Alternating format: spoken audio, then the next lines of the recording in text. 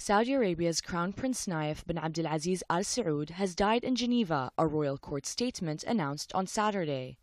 Prince Nayef, Interior Minister since 1975, was the heir to Saudi King Abdullah and was appointed Crown Prince in October 2011. Prince Nayef had been in Switzerland since May for medical tests.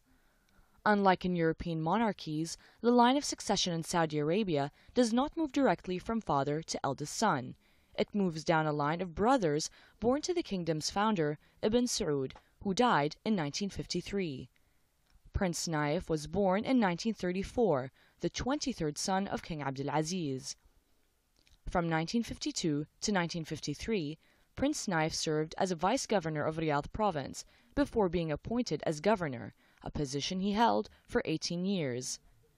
In 1970, King Faisal appointed him as both Deputy Minister of the Interior and Minister of State for Internal Affairs. On March 27, 2009, Prince Nayef became second Deputy Prime Minister.